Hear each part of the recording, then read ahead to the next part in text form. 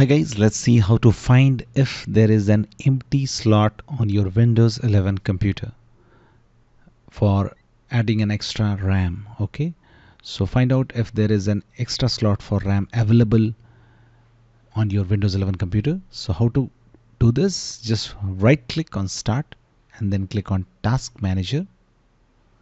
Now click on Performance tab.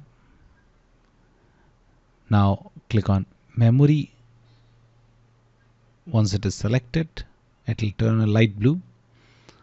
Now just see here, slot used 2 of 2.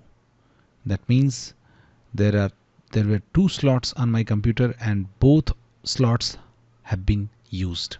Okay, so in this way you can find free slots for adding extra RAM on your computer if there is a possibility to add an extra RAM.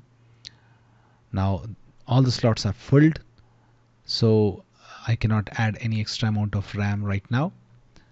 So in this way you can find free slots for RAM in Windows 11 computer. That's it guys. Please do like the video to support us, and thanks for watching The Geek.